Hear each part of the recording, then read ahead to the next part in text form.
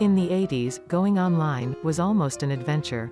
In order to visit an BBS, you required expensive gear. And your quest mainly consisted of patiently dialing magic phone numbers. Today, the magic of going online is virtually gone. But modern technology and an old rotary dial phone still can bring some of the magic back.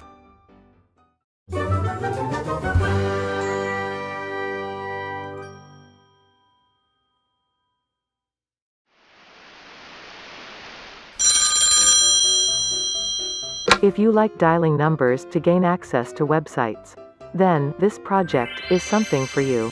With just one simple box, you can connect your old phone to your modern computer and control your internet browser in a way that looks a lot like the good old days of the internet. The box makes the rotary phone act like a keyboard, which has the big advantage of not needing any special driver or software to use it. The system has several modes, but the speed dial mode is perhaps the most practical. This is how the speed dial mode works. Pick up the phone, wait for the dial tone, and dial a number from 1 to 8. The computer will automatically open a web browser, and then go to the corresponding bookmark in your bookmarks folder.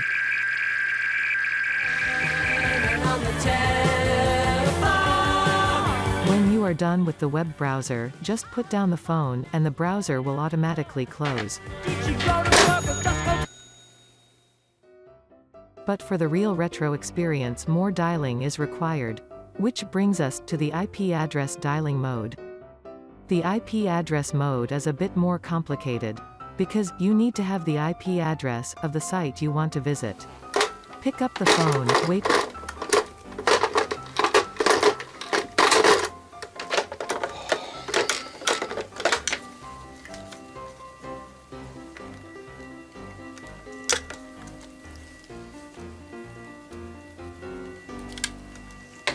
Pick up the phone, wait for the dial tone, and dial a 0.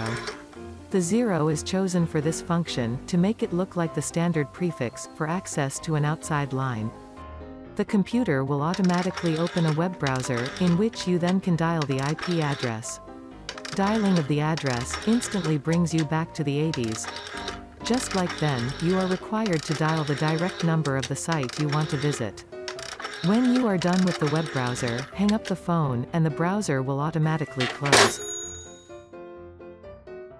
But before you get too excited about this project, there is one little thing you should know. Finding an IP address of a website that actually works is more difficult than you might expect. Because these days, many websites are hosted on a single server, meaning that they can no longer be reached directly through their IP address alone. So this could mean that this whole project is now completely useless. But that's certainly not the case, because there are plenty of number-based URLs around the world, many of which are Chinese. That's because, in China, numbers are more than numbers alone. Numbers have a meaning that goes beyond their numerical value. A big part of that comes from the way they are pronounced, as some numbers sound very similar to some very common words. Therefore, for the Chinese, a combination of number-based sounds can be easier to remember than a long string of alphabetical characters. For example, if you want to visit the Chinese website of McDonald's to place an order, then all you need to do is dial 4008-517-517.cn. It really works and is quite easy to remember, if you consider that the 517 sounds in Chinese something like, I want to eat. So in order to maximize the practical use of this project, it might be useful to learn a new language.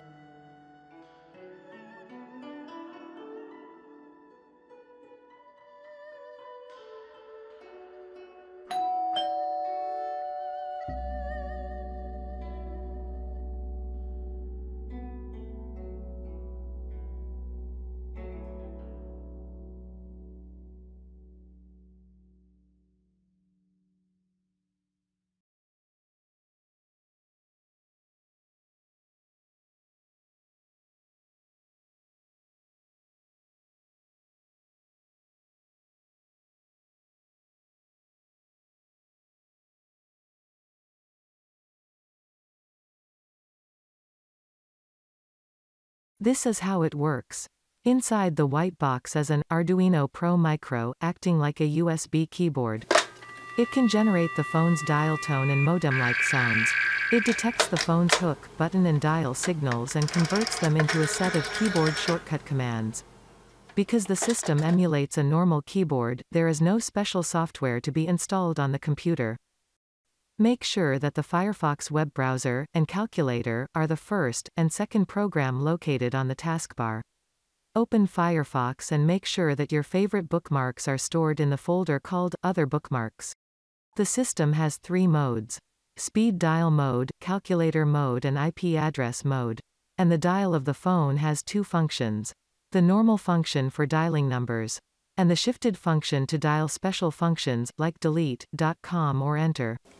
In order to use the shifted functions, press the button on the phone, then dial the desired function. The calculator mode allows the user to do some basic calculations in a very complicated way. Although this mode seems far from practical, it does work. When you are done with the calculator, just put down the phone, and the calculator program will automatically close.